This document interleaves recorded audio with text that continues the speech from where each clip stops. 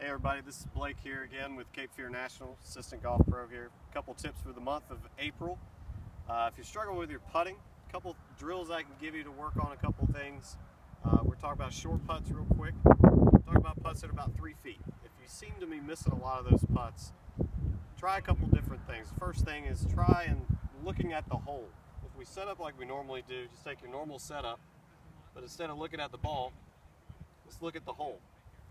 Put a good stroke on it, see if it goes in. It works for Jordan Spieth. It's a really good way to practice getting your stroke down and not worrying about what it looks like.